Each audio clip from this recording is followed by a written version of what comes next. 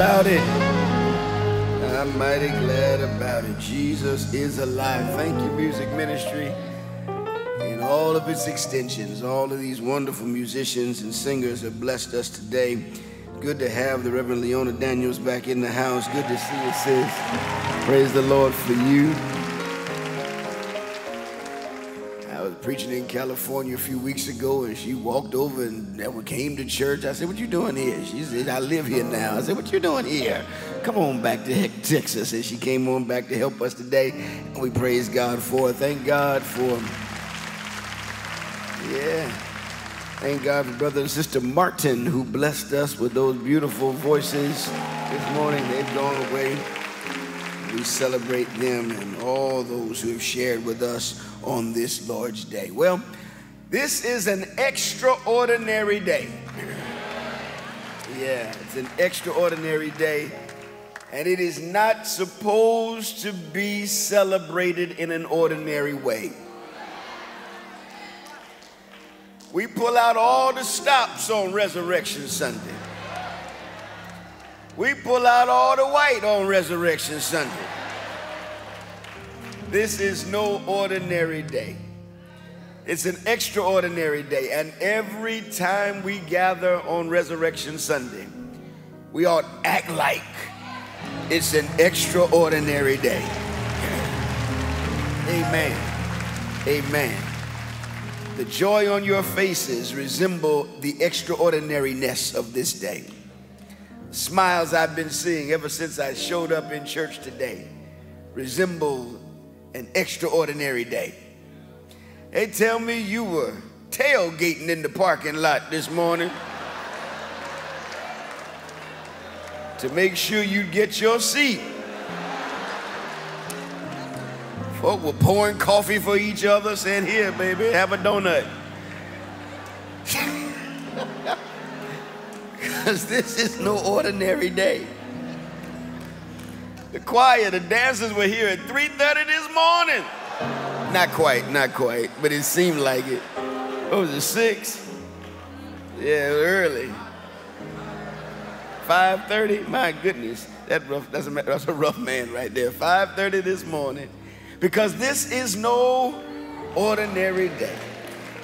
This is an extraordinary day. And for these moments that we spend together today, as a matter of fact, all day long, I want to look at the 16th chapter of Mark that you heard in its entirety earlier.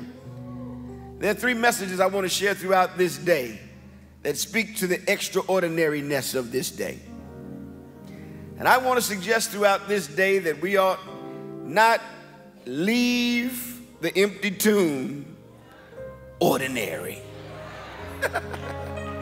That we ought not pass by the empty tomb and get so comfortable with the story that we think we know, that we miss the fact that God is always up to something when he shows to us his power in our lives. So Mark chapter 16, as we make this first installment on this day of celebration, I want to look again at this 16th chapter and pull from verse 4 a few words that just might help us with the extraordinariness of this day. Mark chapter 16 at verse 4. The first several words read like this: "But when they looked up." That's enough. Amen. Amen. Praise God for his holy word. You may be seated in the presence of the Lord. But when they looked up. I want to suggest in this 7 o'clock service that this day called Resurrection Sunday is a day for looking up. It's a day for looking up. It's going to happen next Monday, a week from tomorrow. A week from tomorrow, many people will have their gaze toward the skies, especially here in Texas, because we have the privilege of being benefited by what is a solar eclipse somewhere between the hours of noon and 2 p.m. Across our state, people will be looking up because there's a solar eclipse coming, and people want to see the natural phenomenon that will be in the skies. On Monday next week, a week from tomorrow, there will be people at Baylor University in the stadium with strange eyeglasses on their faces, looking up to see what kind of phenomenon this is really going to be. And it's going to be amazing. As a matter of fact, NASA says it's so amazing that it will not happen for us to see before the next 20 years have passed. So if you miss it next Monday, you got to pray that the Lord keeps you around here for another 20 years, because it will not happen, according to NASA, before another 20 years. A solar eclipse will have everybody looking up. But I came to suggest on this Sunday morning, I rose early on a Sunday morning to tell everybody who was listening that the resurrection of the Lord Jesus Christ eclipses all other events of human history and gives to us an example of the extraordinariness of our God. That whatever happens next Monday will not beat the reality that somewhere over in the Holy Land there's a tomb that is empty. And it has been empty since that Sunday morning when early on that day Jesus got up with all power in his hand.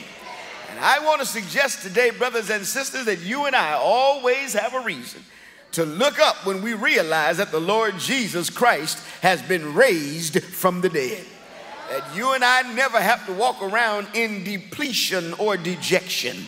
We never have to walk around in depression or dismay, because we have a Savior who got up with all power in his hand, and he gives us a reason to look up. That's literally what that first section of Mark chapter 16 is all about. That in Mark chapter 16, we see the picture of some people who, because of the devastation of their days, had to deal with the reality that dejection and depression, that despair and dismay were the part of their lot in life. These sisters who make their way to the tomb early on Sunday morning are wrestling with the reality that things did not go the way they had planned.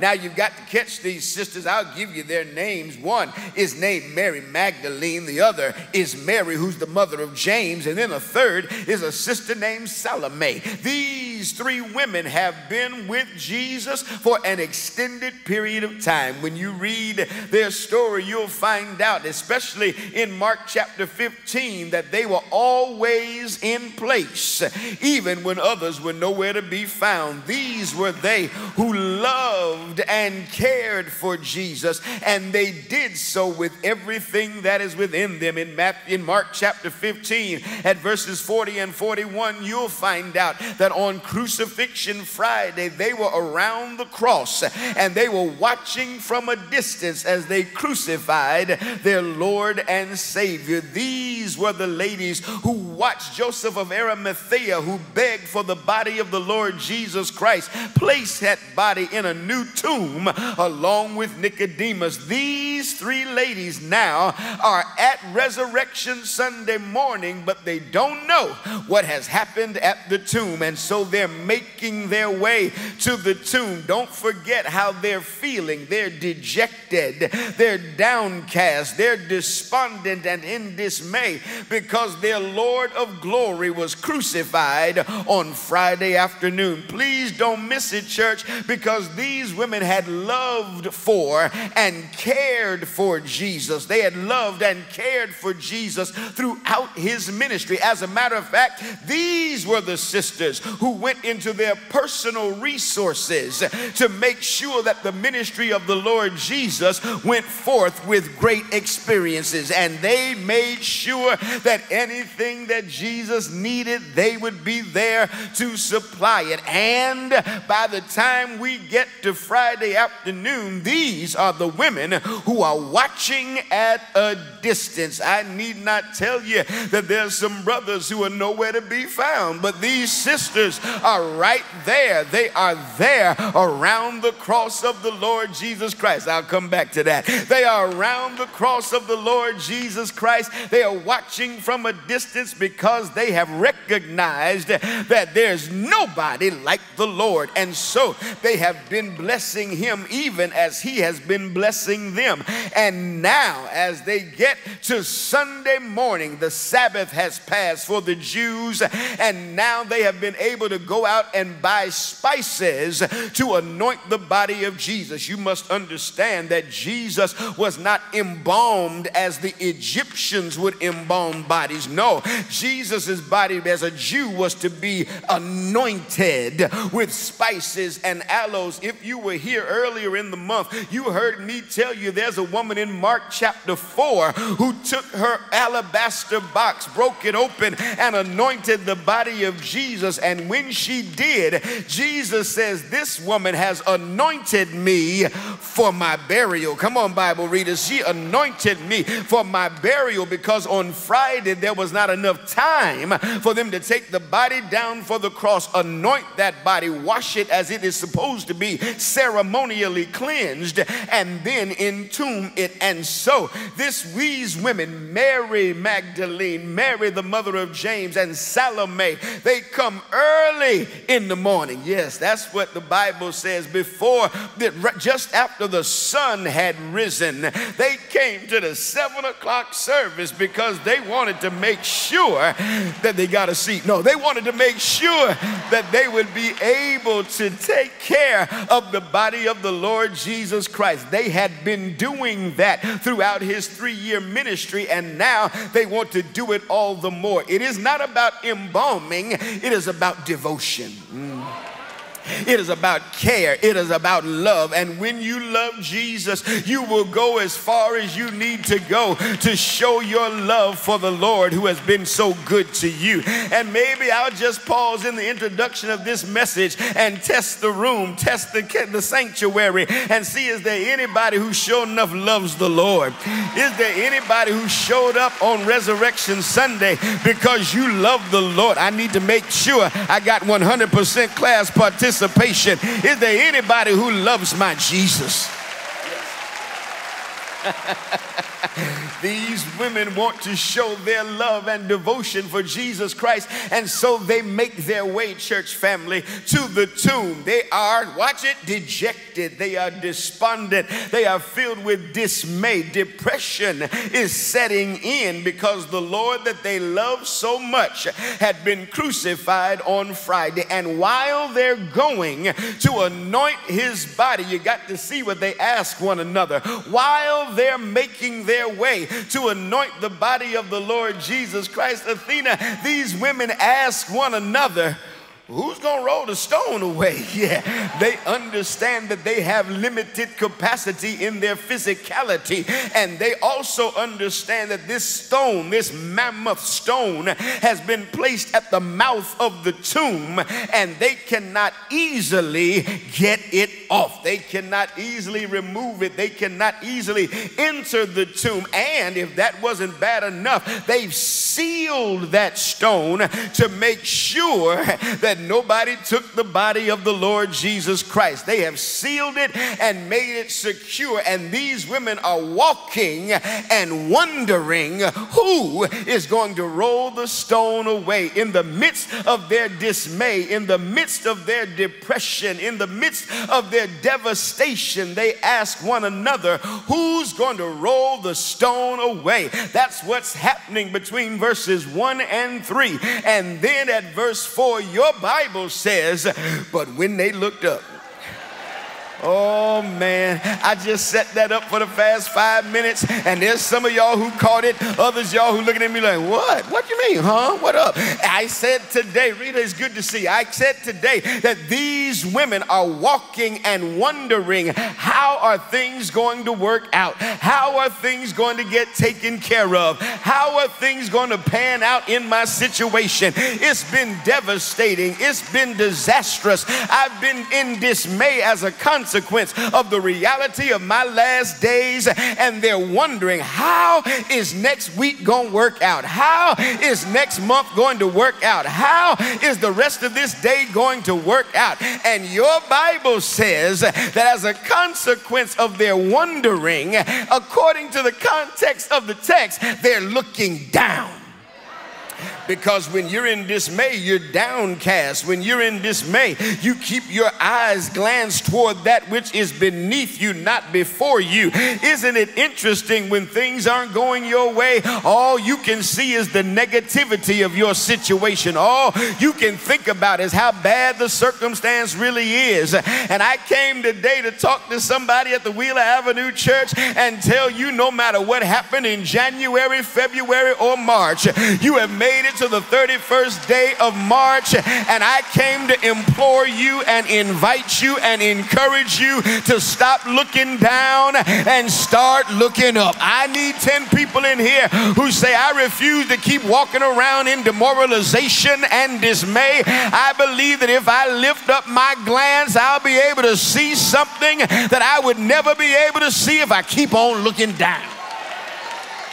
The Bible says, I feel like preaching. I ain't preached here in 3 weeks. The Bible says that when they looked up, something shifted. When they looked up, something changed. When they looked up, they recognized something different. May I suggest 3 things for our consideration today that just might happen when we look up, and we'll make our way to brunch. Is there anybody in church? Act like you ain't going. Come on now. Is there anybody in church today who understands that something happens when you look up? I want to submit in the first place that when you look up, watch this, God will replace our misery with his mystery.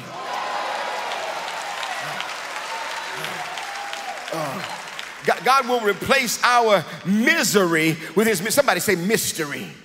I like that word. I like that word, mystery. I'm at the point now, Deaconess Charlotte Bryan, I'm at the place now where I don't need to know everything.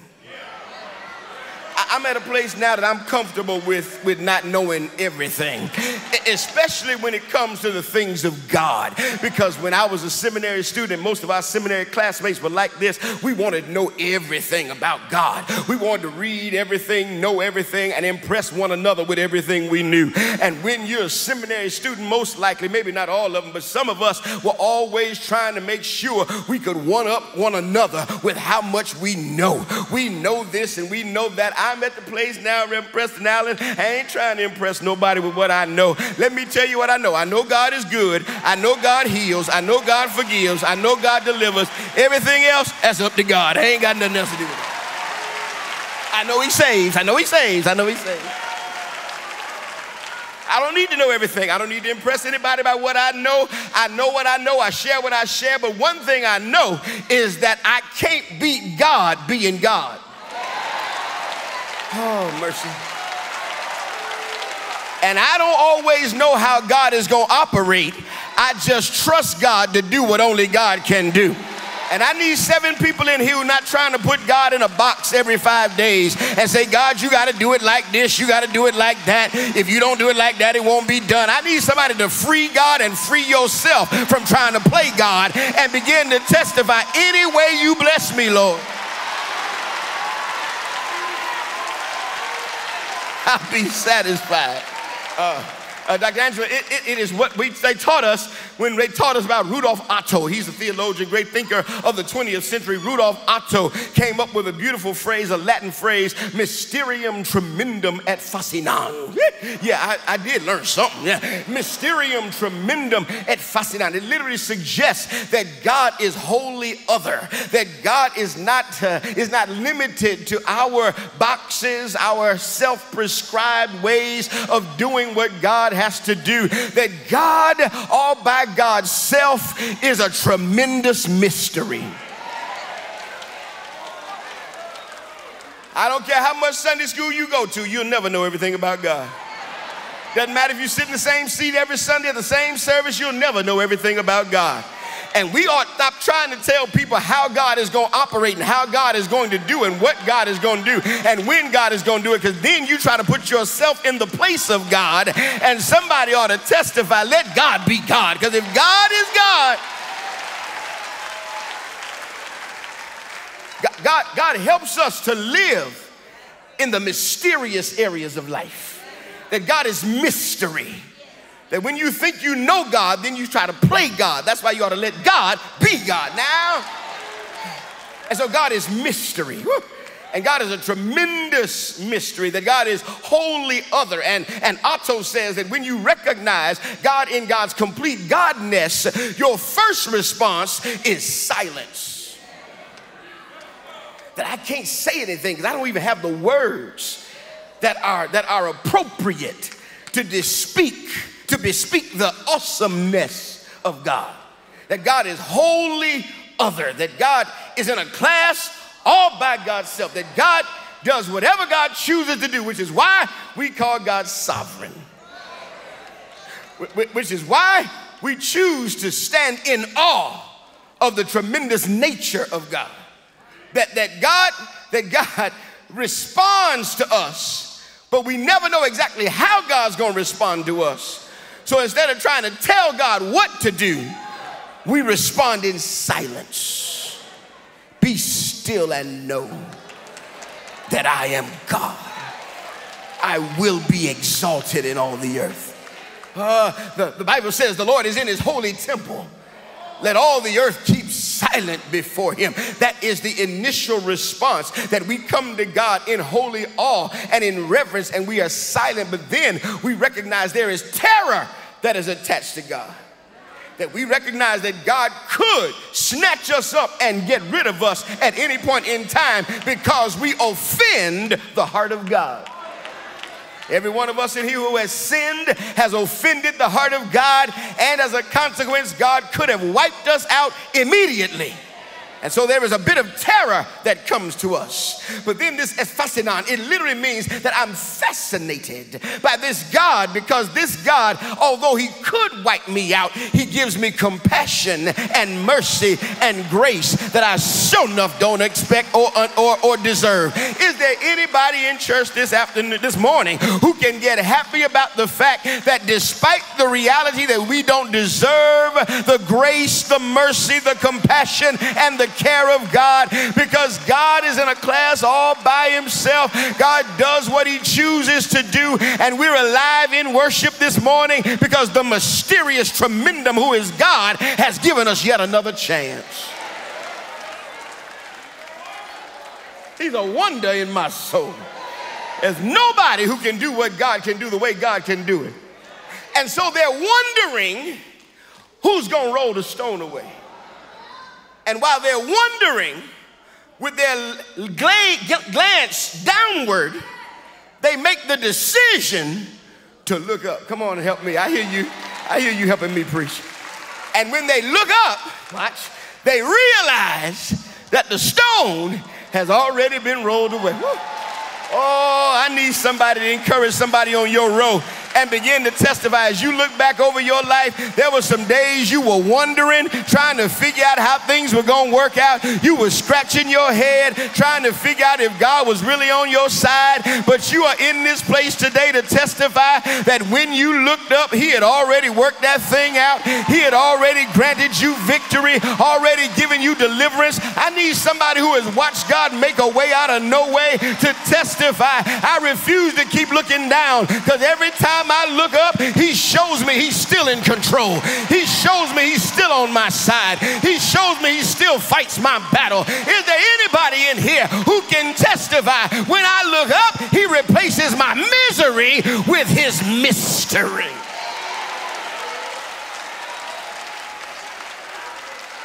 So no, I can't tell you when God's going to show up. I can't tell you how God's going to show up. I can't tell you through what measure God's going to work it out.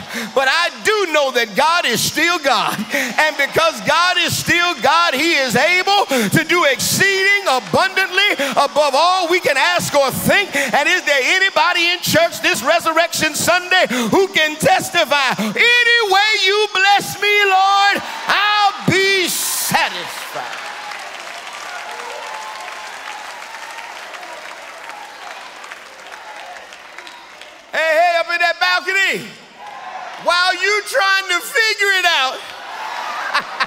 He's already working it out. Is there a believer in this church?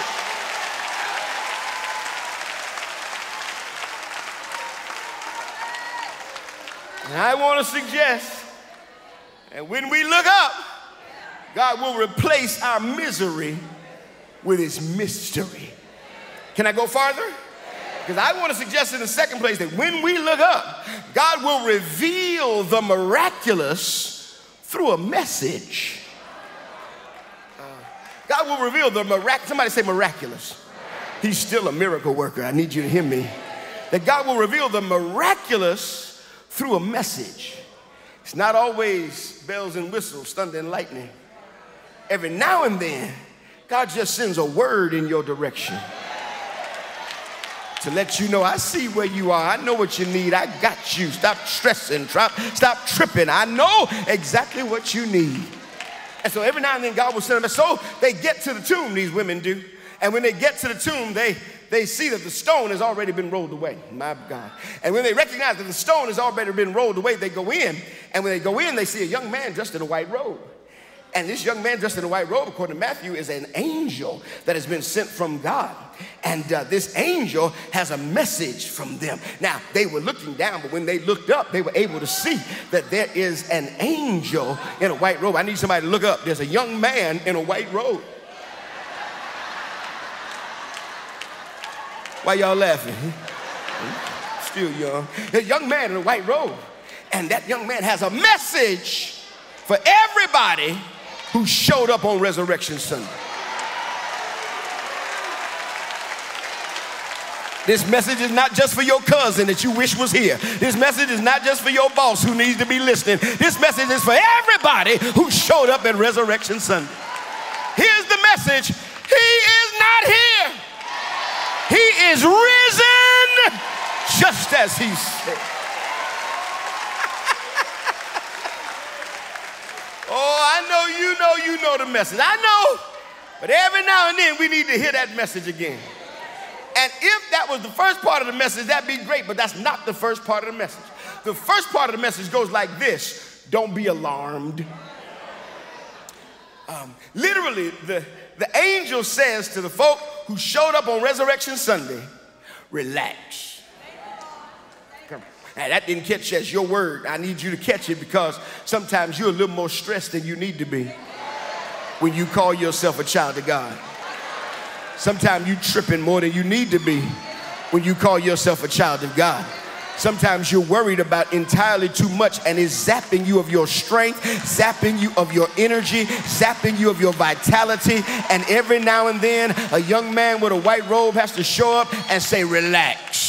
Calm yourself down. Get off that ledge. Stop stressing. Stop pacing the floor at night. Get in the bed. Go to sleep. Pull the covers up over your head and believe that the same God of the morning hours is the God of the night hours, and he is working the night shift on your behalf to prove that there is nothing he will not do to take care of his children. Can I find somebody in here who is able to testify? I don't understand everything, but I'm going to trust God anyway. I don't know how it's going to work out, but I'm going to trust God anyway. I don't know when the job is going to come through, but I'm going to trust God anyway. I don't know where the finances are going to come from, but I'm going to trust God anyway. I don't like the diagnosis, but I'm going to trust God anyway. I don't like the family friction, but I'm going to trust God anyway. My mind is playing tricks on me, but I'm going to trust God anyway. My friends have walked out on me, but I'm going to trust God anyway.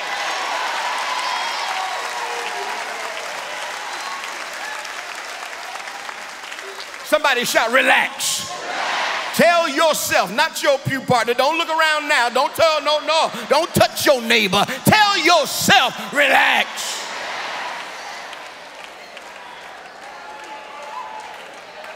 And those who did not say it, you are proving that you don't want to hear a word that the Lord has to say in your direction. I need you to tell yourself, your Bible says death and life are in the power of the tongue, and we eat the fruit thereof. I need 100% class participation. Let the church say, relax.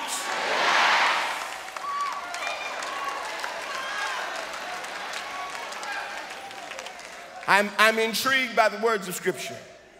The scripture says that we can cast all our cares on him because he cares for us.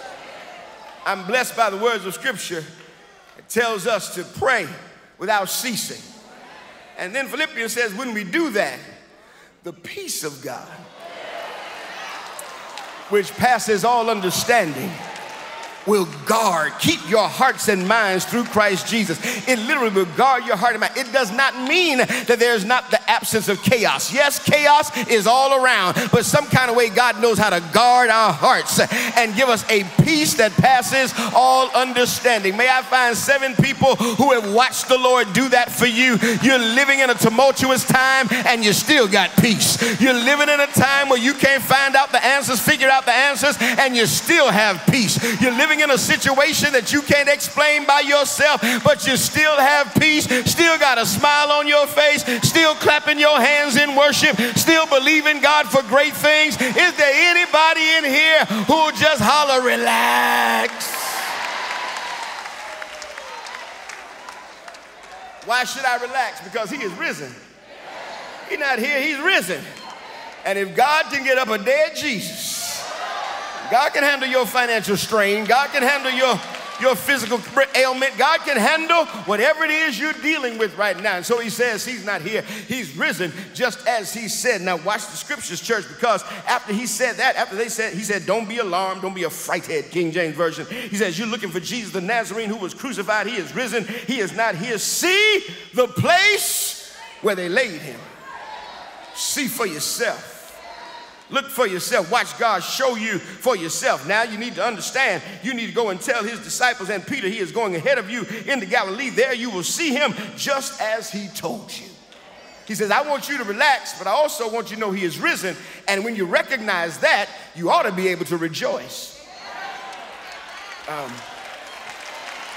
Okay. It's getting around the room like the wave at a ballpark. It's slow, but it's sure.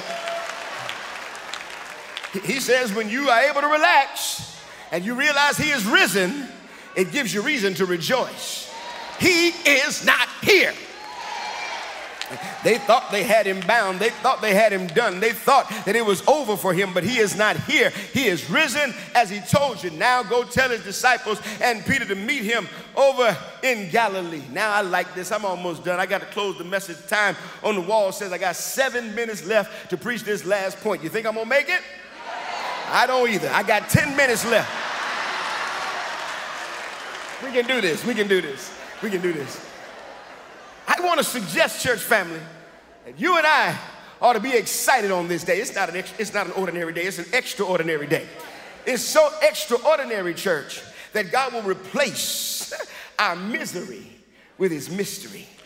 And then your God is so amazing that God will, watch this, he will reclaim the mistaken by his majesty.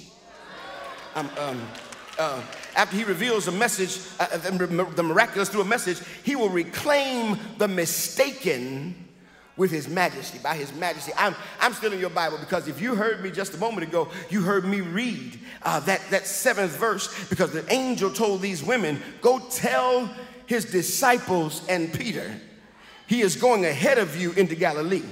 There you will see him just as he told you.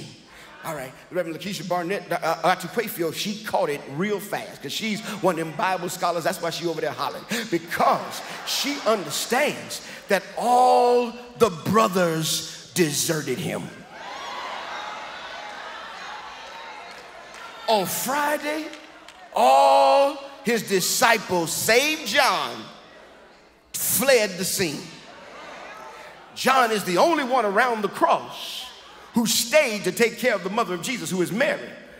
And every one of those other 11 disciples, 10 of them fled the scene because they couldn't take the heat when it got hot in the kitchen.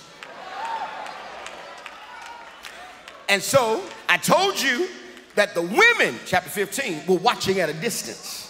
I told you that the women were watching when they took the body down and laid it in Joseph's new tomb. And now the women show up on Resurrection Sunday.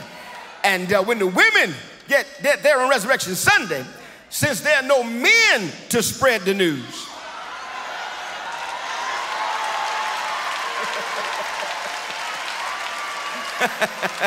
Don't get mad, brothers. Don't get mad. It is what it is. It is what it is. Since there are no men to spread the news, now the women have to get the message that Jesus is risen from the grave, and the women go preaching it first. If I'm making it up, you tell me where it is in the Bible. It's right there. The angel says, you go tell the men who fled the scene to meet Jesus in Galilee. That's where he said he was going to meet him in chapter 14. He said, listen, when I'm risen from the dead, I'm going to meet you in Galilee. And apparently they had forgotten what he said. They fled the scene except John. And now all the brothers have gone their separate ways. And now it is incumbent upon the sisters to go tell the disciples exactly that the Lord has risen from the dead. Now, church, this blesses me because it is not just a dig on the brothers. It is to show the faithfulness of God. Because God is not simply faithful to us when we're faithful to him. But even when we make mistakes that we claim we never would have made, God says, I love you too much to leave you on the outs of a relationship with me, but I will do whatever it takes to reclaim you and bring you back in and let you know that you're still my child. Oh, brothers and sisters, Jesus chose those 12 men at the beginning of his ministry. He lost one who was Judas, but he still said, I got place for these 11, even after they made more mistakes than I care for anybody to know about. And I need somebody in church who is excited on a Sunday morning that no matter how many mistakes you have made, the Lord you love is able to reclaim you, to restore you, to redeem you, and give you another chance. Don't talk about who else is in your family. Talk about yourself right now and begin to testify. I've made more mistakes than I want anybody in church to know about, but I'm grateful on Resurrection Sunday that when I look up, I realize he looked beyond my faults and saw my need. Can I find 6 people in here who are still excited that he looked beyond your fault and saw your need? Anybody who's still excited that the Lord loves you so much that there is no mistake you can make that will make him give up on you? Oh, you're missing it, church family. Because if you were catching it, you'd be jumping all over this church house because you recognize just how much your Lord loves you. Because he did not just say, go tell my disciples. He said, go tell my disciples and Peter.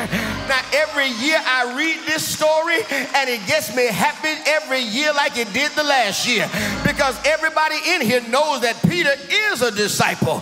So why did he have to add the conjunctive phrase and Peter? Because Peter was the ride or die brother. Peter was the brother who jumped and shouted every time church got started. Peter was the guy who was teaching Sunday school. Peter was the guy who had a clergy collar around his neck. And Peter was the one who walked out on Jesus after he said, I'll never leave you. I'll never walk out on you. I'll never act ugly with you. And he did it anyway. He had a responsibility on his life, but he still messed up more times than we want to talk about. And I need to talk to the people in the room today. You've been saved for an extended period of time, and in March you messed up. You've been saved for a long time, and since January you've done some silly stuff. I need to talk to the people in church today. You got a title and you still do silly things, but I came today to tell you that no matter how bad it's been, you got a Jesus who reclaims those who have been lost, who shows up and says, come on back in here. I have not forgotten about you. I have not looked past you. I still love you. And I need every Peter in the building who can testify you made some mistakes that you don't want your children to know about. You made some mistakes you don't want your mama and them to ever find out about. but you're in church on a Sunday morning, because the resurrection says you don't have to look down. You don't have to look around. You can look up to that man named Jesus, and he will do the amazing. He will do the phenomenal. He will do the extraordinary. I'm trying to close the message. I got a few seconds left, but the Bible says, I will lift up mine eyes to the hills, from whence cometh my help. My help comes from the Lord, which made heaven and earth. He will not suffer thy foot to be moved. He that keepeth thee will not slumber. Behold, he that keepeth Israel shall neither slumber nor sleep. The Lord is thy keeper. The Lord is thy shade upon thy right hand. The sun shall not smite thee by day, nor the moon by night. The Lord shall preserve thee from all evil. He shall preserve thy soul. He shall preserve thy going out and thy coming in, from this time forward and even forevermore. So I need somebody to stop looking around you. Stop looking down in front of you. Stop looking at your past behind you. I need you to look toward that man named Jesus. Look up and see he's still working on you. He still believes in you. He's still got plans for you. He's still doing great things in your life. Is there anybody in this building who's been looking down too long, and you making up in your mind, I'm going to look up, I'm going to look higher, I'm going to go higher? Is there anybody who will help me close? The Bible says, looking unto Jesus, the